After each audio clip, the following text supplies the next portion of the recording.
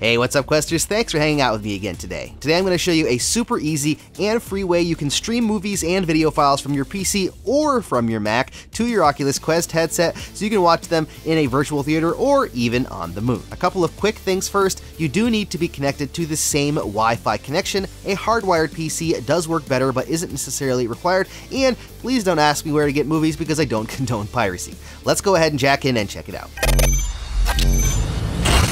First things first, you're going to need to head to the Quest store and download the Skybox application.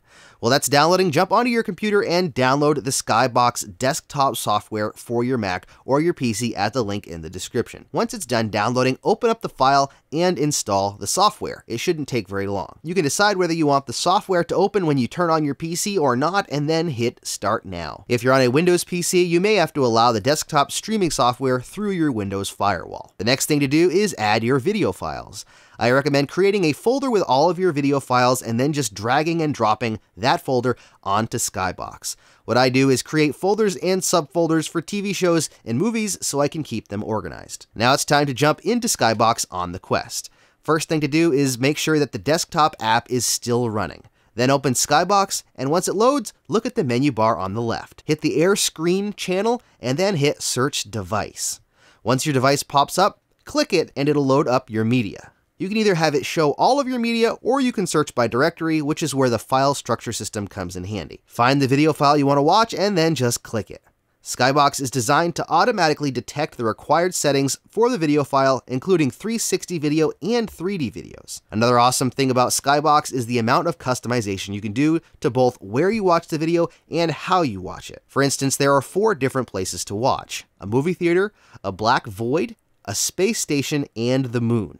Each one has its own settings to adjust as well. In the movie theater, you can sit in the back, the middle, or in the front, and you can adjust the brightness of the ambient lighting in all of the scenes as well. The other 3 scenes also allow you to move the screen wherever you want, scale it up or down, and even add a curve to the screen. This makes it very easy to lay back and set the screen above you. On top of the settings to change how the screen and environment look, you can also adjust a ton of settings for the video itself, including playback speed, brightness, and contrast, and you can even adjust the delay of the audio so you can use Bluetooth headphones if you like. Another really cool feature is that even though you cannot watch videos in the same theater as someone in Skybox, you can set it up to play the video on both devices at the same time, so you can be watching the same movie together in the same room in VR. It's not the same as seeing someone's avatar with you, but it's still a great option to have. To me, Skybox is the best option to watch local media on the Quest without even having to load video files onto the headset. Of course, you can load video files onto the headset as well if you want for when you travel.